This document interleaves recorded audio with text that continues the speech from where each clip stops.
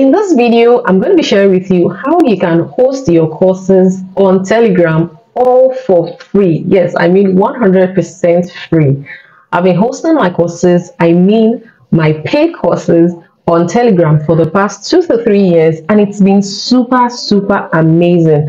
I love the fact that the app has some things that helps you protect your intellectual property to the extent that people will not be able to take a screenshot.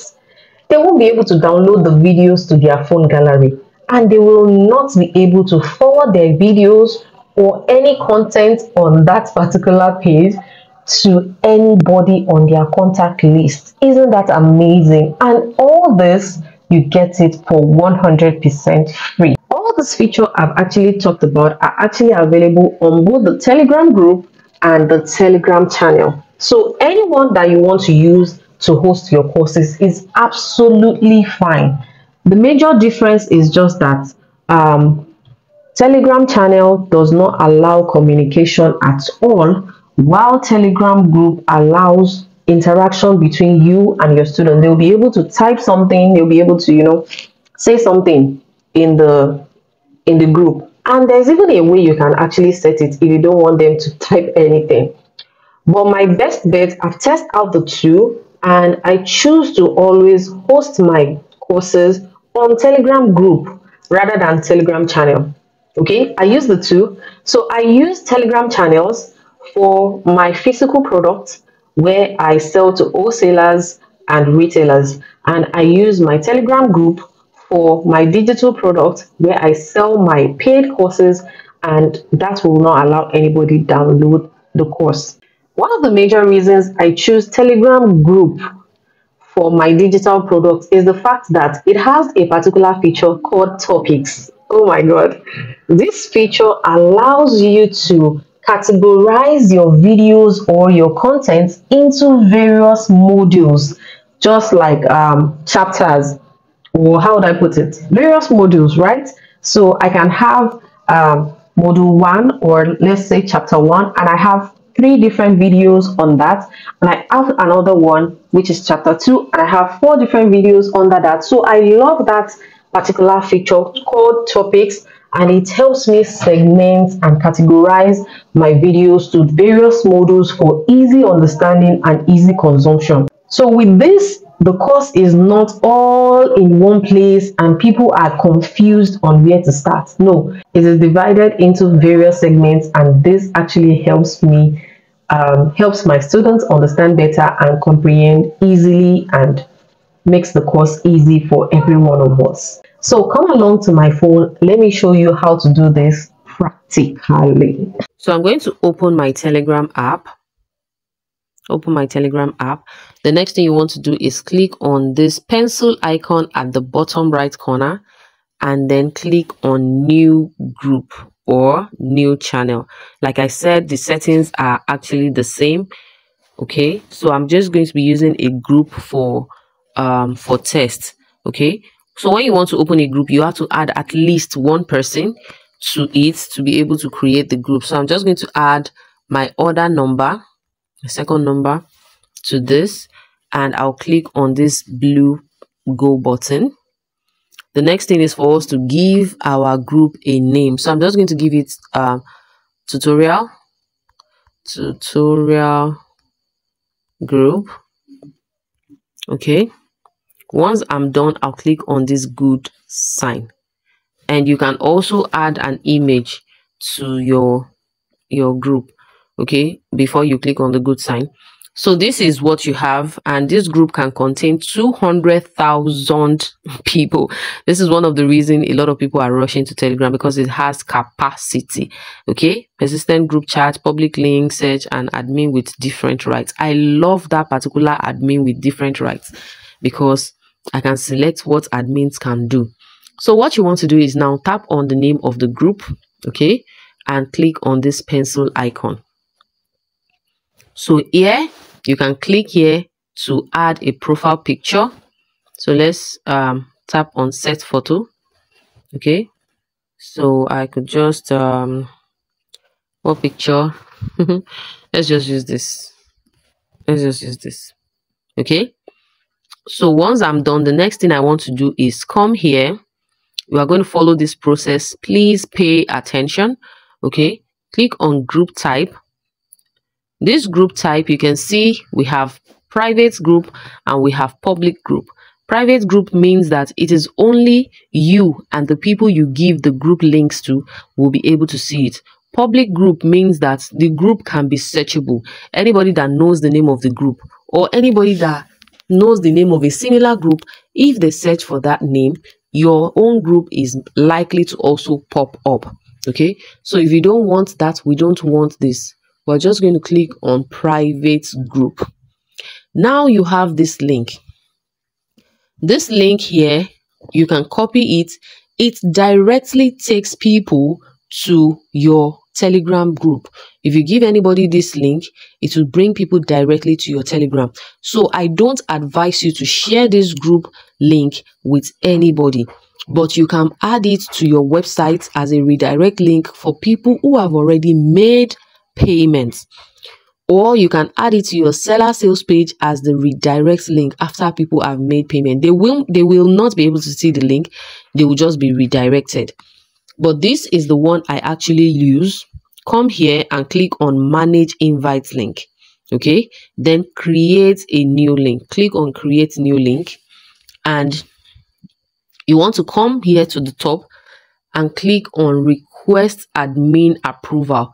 So this means that once you turn this on, it means that anybody that has this new link, if you don't admit them into the group, they will not be able to enter the group. So this link should be for people who are making transfer or making payment directly into your bank account, who do not have access to your website, so they will not get redirected automatically. So you can click here to request. They will request approval.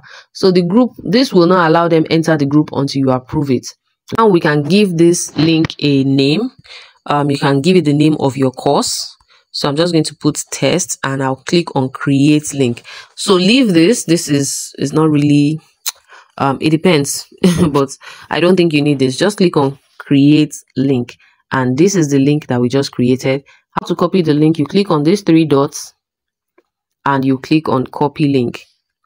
So anybody that you share this link with, even if they share it with another person, the person will not be able to have direct access to the class until they have made payments. Because once you see somebody that did not pay you trying to access your class, what do? You reject the request of the person. So the next thing is we'll go back, click on this back button. Okay, so we want to come here to the bottom. This is the particular option that restricts people from taking screenshots, downloading your videos to their gallery, forwarding your content to anybody. So this particular feature, it is, if I turn it on right now, my screen will go blank. Yes, that is how secure this particular platform is. That is how it is. Even if they are trying to screen record, even if the person is trying to screen record the video or any of your content, it will not allow them. So the next thing we want to do is now come to chat history. This is very important, and turn it on to visible. You want to turn it on to visible so that people who are just joining will be able to see the previous messages on your group. This is very, very lovely. And one of my favorites, I mean, the best thing I love about this group training or having a Telegram group for my course is this topic option. So I can turn on this topic, and what happens? It means that I can use this to create sections and modules for my courses so that it will be well categorized and people will be able to understand and everything will not be scattered. The next thing you want to do is come here to reaction. If you want or have a specific reaction you want, you click on this all reaction or some reaction. Okay, click on some reaction, and you'll be able to see all other reactions that people can actually, maybe they can thumbs up, they can like it, they can give you high five, they can give you smiley face and the likes. This is not actually necessary, but if you want, you can turn on some of the ones you like. Okay, you can turn on some of the ones you like, and let's click on back. We go back and you come to this permission, click on permission, and you see what members can do. What are the members? What can they do? Can they send text messages? Do you want them to send text messages? Do you want them to send media? Do you want members to be able to add other people? And do you want them to be able to pin messages, change chat info and the like? So I just turn all this off.